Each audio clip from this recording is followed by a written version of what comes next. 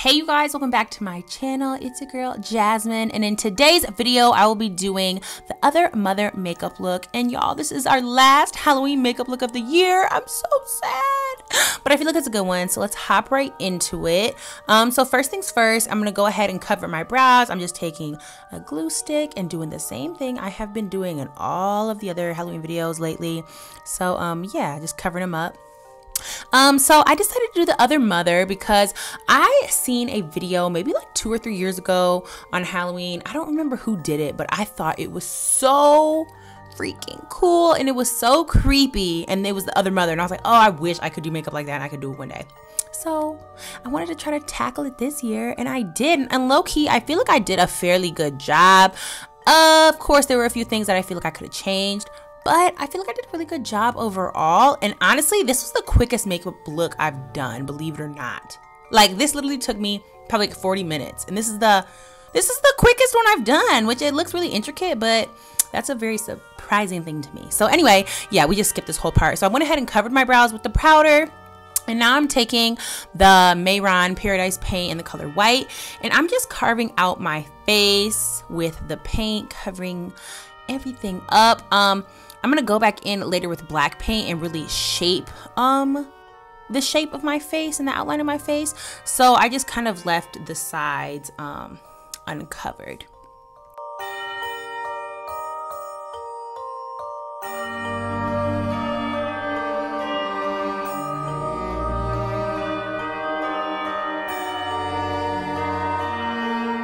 Now I'm just taking a sponge and I'm just blending all of the white makeup out with that, just because I feel like it was really streaky for my brush. So I wanted it to be like very opaque and very, what is the word? I don't know. It escapes me right now. I'm really having brain fog right now.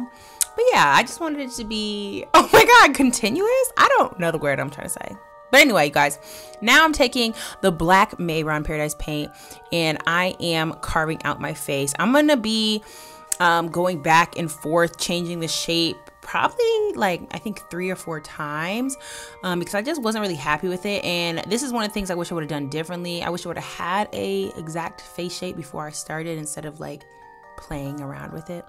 I feel like it would have been easier. Probably would have cut off an extra 10 minutes. It would have been like a 25-minute look.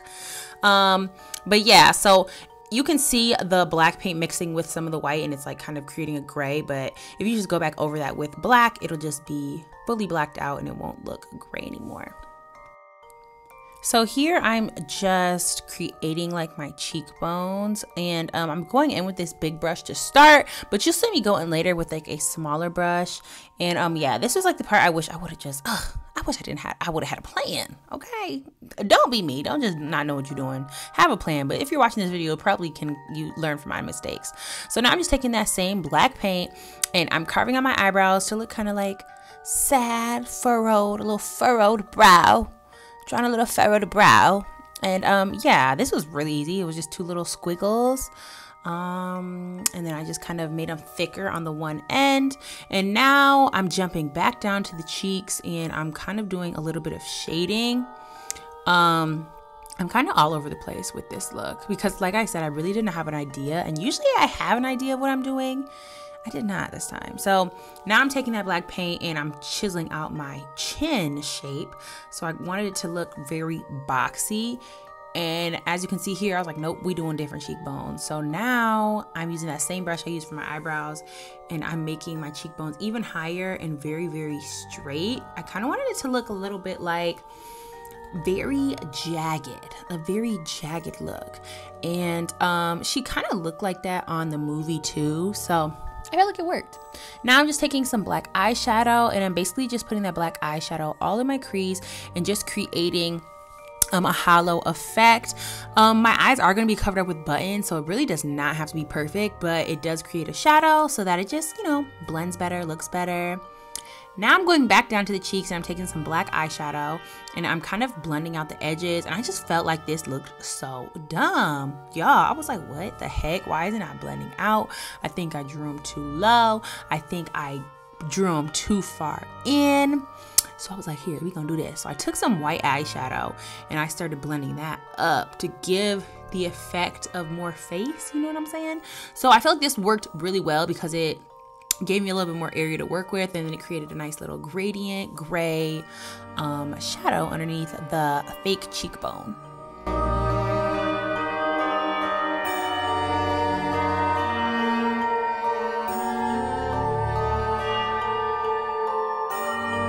So now I'm just taking that black paint again, and I'm carving out longer and pointier nasal holes. So I basically just drew like 2 little like triangles above like my nose holes, just so it looked very sharp, very pointy.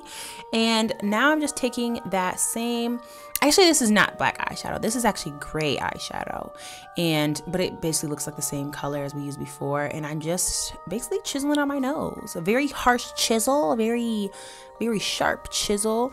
I wanted it to be a little over exaggerated, so I low-key went ham with it. I was like low-key looking like a little bit like Michael Jackson, I'm not gonna lie. Like I was like, dang, why does this look like Michael Jackson a little bit? But it turns out in the end. So now I'm taking some black liquid liner. I think this is like the Makeup Forever one. And I'm just starting to draw the cracks in my face. Now this first crack I hated. I was like, girl, that looked like a curl. Why did I do that? So I tried to make the next one like super like not curly. And I felt like, dang, that looked like too straight. So then I found a good middle ground where it was just like a nice little squiggly, but not too squiggly, not too curly. You know, it ended up working out. It all looked good. So they're like the little cracks, and obviously you can see me like making some parts thick, so it looks like there is something like behind the cracks, you know what I'm saying? Like it's almost like a mask in a sense. Now I'm just taking some black liner and I am drawing my lips in, and then I'm taking a black lipstick and filling it in. When you do your lips, make sure you do draw them out to a little point so that your lips look nice and elongated and very, very proper British scary lip. That's what I would say. And now I'm just taking that same black liner and I'm drawing my little mully mole on top of my lip. And you guys, this is pretty much the look. It's really coming together. Now we just got to do our neck and we're pretty much done. So I just took that same white paint, drew a little neck bone, a little spinal cord. I seen a lot of other videos and they got really intricate with the necks, but I was like, you can barely see mine. So I was like, we gonna cut corners, get a little lazy with it. So I basically just drew a spinal cord, blacked out the sides, and then I'm gonna be taking a black eyeshadow and just creating like little hollows along my spinal cord. So it just kind of has like a little vertebral effect. You know what I mean?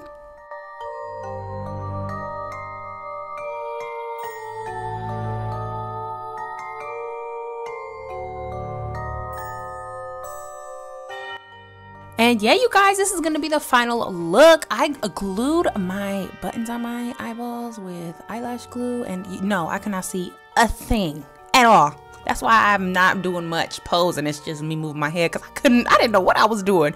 But yeah, you guys, I hope you liked this video, and I hope you guys liked my Halloween series from this year.